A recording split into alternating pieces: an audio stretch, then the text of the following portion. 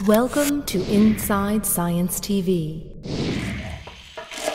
When Meredith Parks learned she had breast cancer, there was one thing on her mind.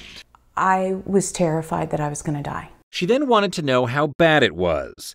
Now, biochemist Christine Glunda and biomedical engineer Samta Kakkad are developing a laser technique that may tell patients if cancer is more likely to spread throughout the body. And the breast has a lot of collagen 1 fibers. They are very important for how this breast tumor then develops. Collagen fibers that surround and connect to cancer cells have distinctive patterns that can be seen using advanced microscopes. In an aggressive breast tumor, the collagen fibers have a different structure than in a not aggressive tumor, a benign tumor. By shining laser light through tissue across a biopsied tumor sample, the researchers uncover patterns in the collagen fibers. Dense, straight lines of fibers give the tumor a path that makes it more likely to spread throughout the body. Tumors with curly-shaped, less dense fibers are less likely to spread. The new technique may help reassure breast cancer patients that their tumor is more likely to stay put and help avoid unnecessary surgeries.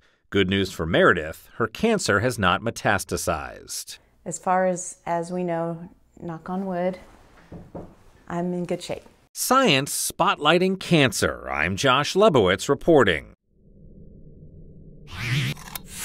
Inside Science TV. If you enjoyed this edition, follow us on Facebook, Twitter, and YouTube. Powered by the American Institute of Physics and a coalition of underwriters.